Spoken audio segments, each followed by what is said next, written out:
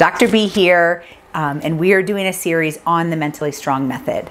So the Mentally Strong Method is a cognitive behavioral approach that I created. I am Cristi Bundukamara, psychiatric nurse practitioner with a doctorate in healthcare education.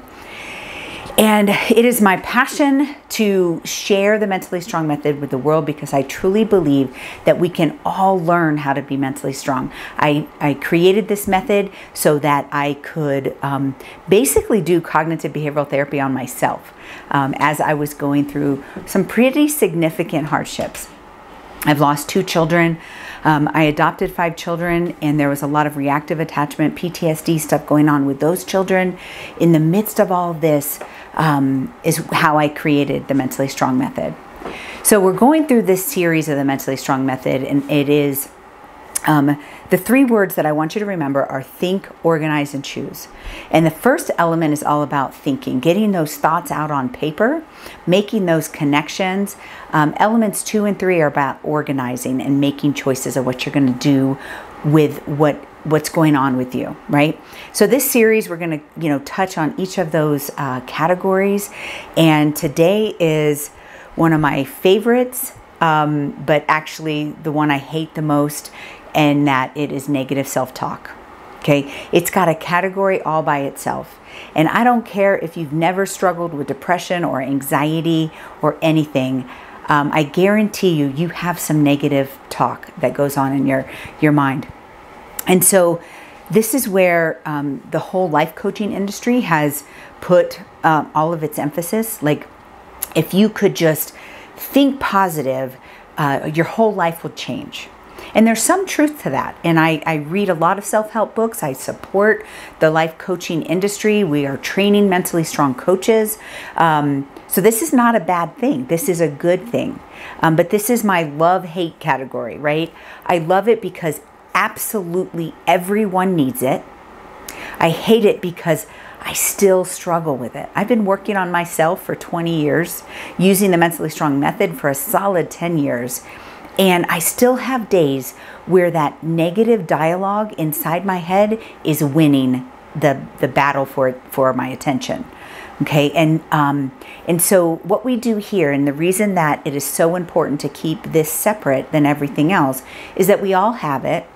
It's never going to go away 100% of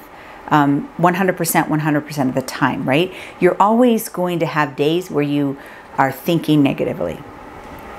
The more we can change that, the stronger our core can be to be able to work on some of the other categories.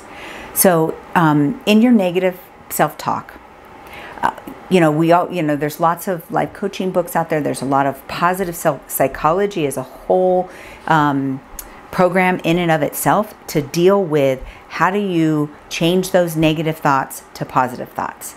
How do you stop thinking negative and think positively? So I think, you have to feed it. I talk about, which side are you going to feed, the negative or the positive? And whichever you're feeding is what is going to, be prominent. And I also have this percentage scale. So when you identify a negative self-talk, I'll ask you, what percentage of that do you actually believe? And I'm hoping that you say less than 50%, right? I would say that is a healthy, normal, balanced, positive, negative dialogue inside of your head. But oftentimes people will say, oh, I believe that 100%, or I believe that 80, 90%. That means that your brain is using a lot of energy and fueling into these negatives. And we all have positives. And if we focus on the negative, that is what is going to be evident. That's what we're going to see. That's what we're going to find environmental things to confirm, right? So what we have to do is take our energy and shift it to the positive. And the reason I do this percentage is because everyone else just says, oh, just think positive. Stop thinking negative. And that's, for me, impossible. Because the reality is some of the negative things I say about myself are actually true, right? And so how do I compensate for that? How do I focus on the positive? How do I make that more of a balanced dialogue inside of my head rather than focusing on the negative? Okay, so, I want you to take your negative thoughts and, think about what are the opposites of that? What do you truly believe? And one that I openly share all the time is when I was young, I thought I was stupid, right? And now when I get triggered with that, and that's a negative thought, it doesn't matter how hard I try, I'm not good enough, I'm not smart enough, I can't do this, right? That's the negative dialogue that any of us can revert to, right? But sometimes we're in a space that it's impossible to shift that completely and say, oh no, I'm smart, I'm this, and so, to have that balanced approach, I'll say, and even on my bad days, I'd say, that is maybe 30-40%, right? But then I focus on where am I intelligent? I am intelligent in this area, and I can compensate. I know what my weaknesses are, but I can learn and compensate and improve and grow, right? And so you've got to take those negatives and be realistic in them, shift them to a positive. So if you truly have a lot of perseverating, negative, ruminating thoughts in your head, and you truly believe them, and all I can get you to say is 99%, then I need you to fuel that 1%. But you got to give up at least 1%. Because again, this is a choice, and this is where everything about your mental health is a choice.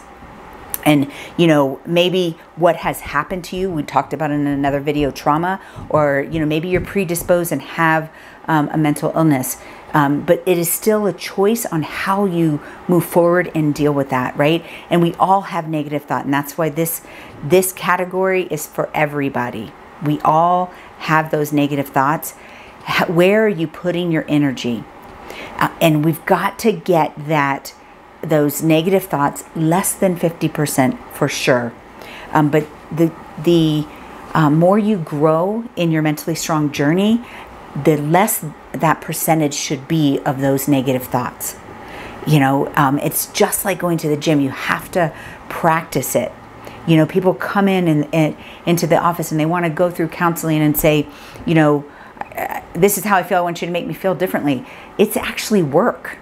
It's not, and we do medication, and medication definitely helps. I always say, if you are trying your hardest and you are not getting anywhere, not even small steps in the right direction, you probably should allow yourself to be evaluated for medication, because there's no reason. You deserve to be happy. You deserve to know the positive things about you. You deserve to know your worth.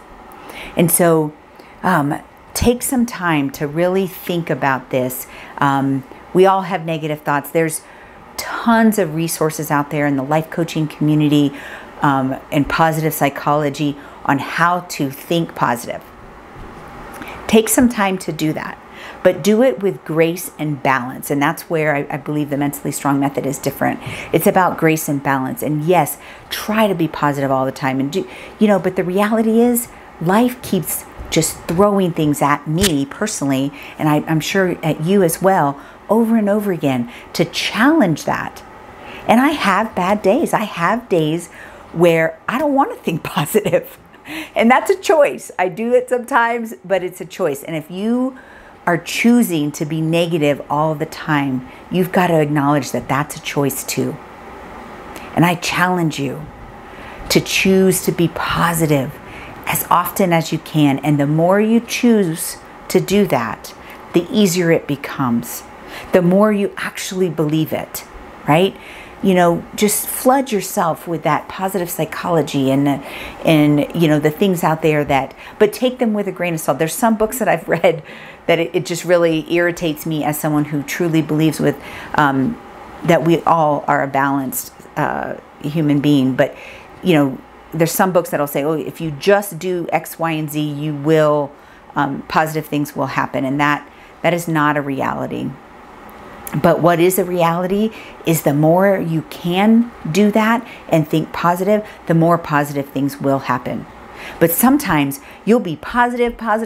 You'll be on a roll and productive and feeling great. And then life just boom, boom, boom, boom, boom, hits you with negatives. And we always revert back to that negative dialogue in our head. But the more you practice the positive and acknowledge that the negative, when you are in that dialogue, it's a choice. And you got to keep trying to choose to get out of that dialogue. And making small steps to bring that percentage down to a balanced approach of the positive and negative, and truly having insight into who you are, your purpose, your worth. You are mentally strong. I truly believe that. That's why I move forward with, this YouTube channel, why I move forward with all the things that we're trying to do at Mentally Strong, because I'm trying to empower you to truly believe that. Believe that you are mentally strong. Follow us on YouTube, follow us on all our social media, get on our website and really see what we're doing and be a part of it. Start your mentally strong journey, because I truly believe that you are mentally strong.